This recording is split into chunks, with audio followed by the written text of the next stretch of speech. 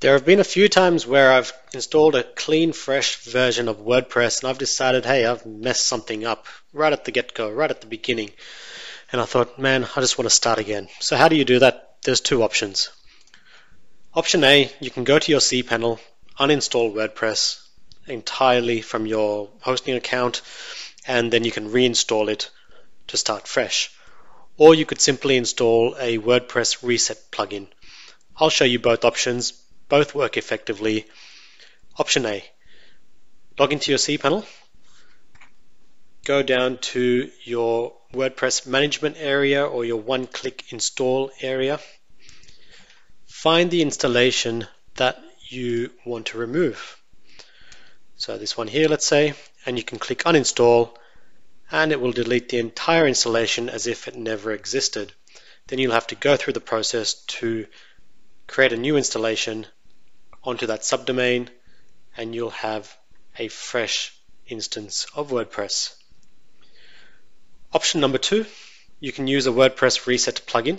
So if you log into your WordPress dashboard, go to plugins, add a new plugin. We're going to look for a WordPress reset plugin. There's one that I normally use. I'll just try and find it. This one here, WP Reset, simple as that. Let's install and activate.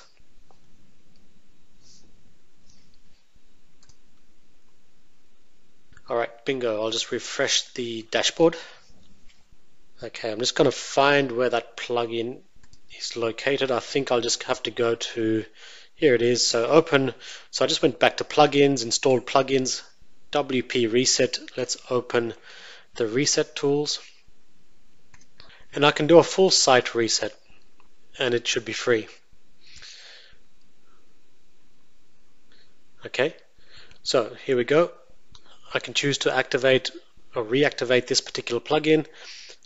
If you've stuffed something up, it's usually the case that you've stuffed up something to do with the theme.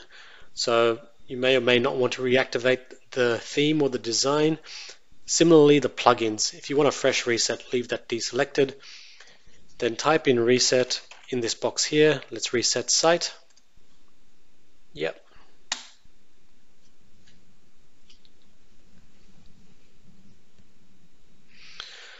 Okay, so now you should see that all of your plugins and your theme is now reset back to how it was, as if it was a fresh installation.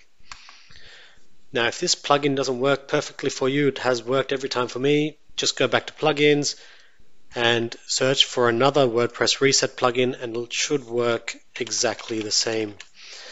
But if you've got any questions, please ask in the comments and give this a thumbs up. See ya.